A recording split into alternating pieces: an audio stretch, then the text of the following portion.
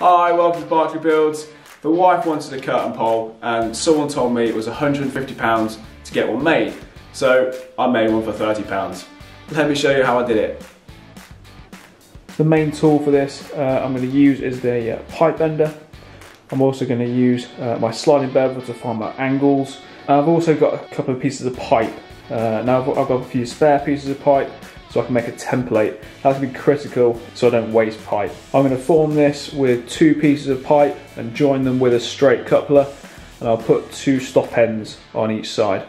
I'm going to use 3 clips to fix it to the ceiling. This is what the template will look like once it's in the air. Now I'll take this template and these measurements and transfer it to 2 new pieces of pipe, and then we can fix them in the air. So now I've got my template and I'm happy with it, I've offered it up and it works. I'm going to create 2 more of these.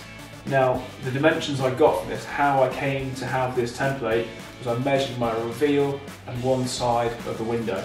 So that's my reveal measurement and the one side of the window. This measurement here doesn't matter, we can work that out later. That can be as long as it needs to be. We can cut it down once we've got 2 templates together. So I had 7 inches for the reveal.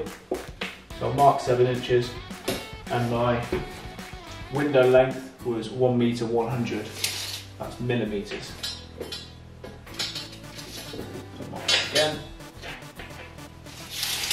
And then we can bend it.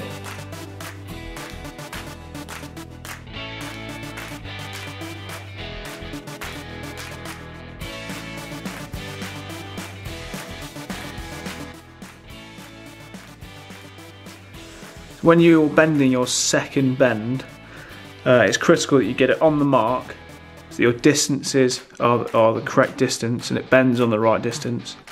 And 2, you bend it so it's all in line. What I mean by bending it all in line, imagine this as your pipe. You don't want your pipe to be off each side, you want it all to be in a straight line, otherwise you wrecked a piece of pipe. Now I've got it bent to shape, I've tweaked them slightly so they fit the bay perfectly. I'll get the clips at the top and cut them to length.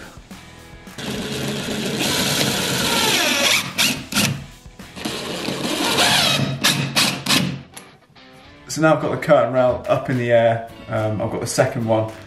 I'm working out where the middle of the window is. So I've marked the middle and I've marked both the poles so I can cut them to length.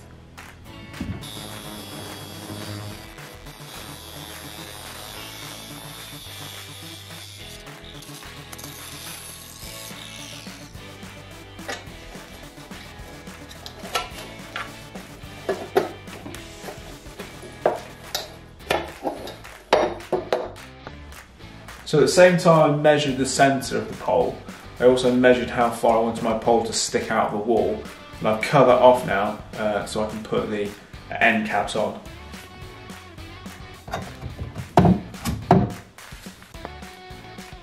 The wife wanted it spray painted silver, so went ahead and did that, and now it's all painted, we can put it up on the ceiling. On screen now are the costings for the project.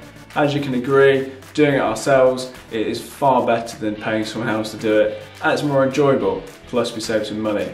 Guys, thanks for watching. If you're not already subscribed, consider subscribing, and we'll see you next time.